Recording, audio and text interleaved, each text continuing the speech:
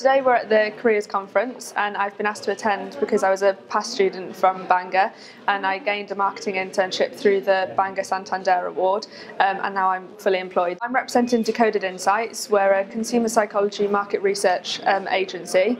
We conduct projects for lots of our clients, and underpinning all of our research is the facial action coding system, which sort of goes beyond rationalised words, and it talks about body language and tone of voice, so basically going beyond what people are saying and looking at their facial expressions and the emotions that they feel when they're talking. It helped me massively. If it wasn't for Bangor, I wouldn't have got my internship, and also I did the consumer and applied module in my third year, and with that gave me the drive and the passion, and realised that this is what I'm interested in, this is what I love. So even from my third year I knew that this is what I wanted to do, so that's why I did my masters here.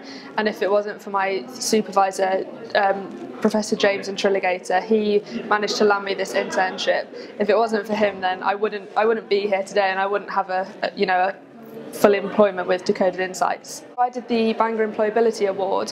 I got my certificate, and it basically lists all of the skills that you will never have realised that you've learnt at Bangor, so it gives you an opportunity to list your extracurricular activities, and then it just makes you think about what you've done whilst you've been here, so it gets you thinking about employability and what you want to do, and if you've got the skills to be able to achieve that, and it sets it all out for your employer as well if they want to take a look at that.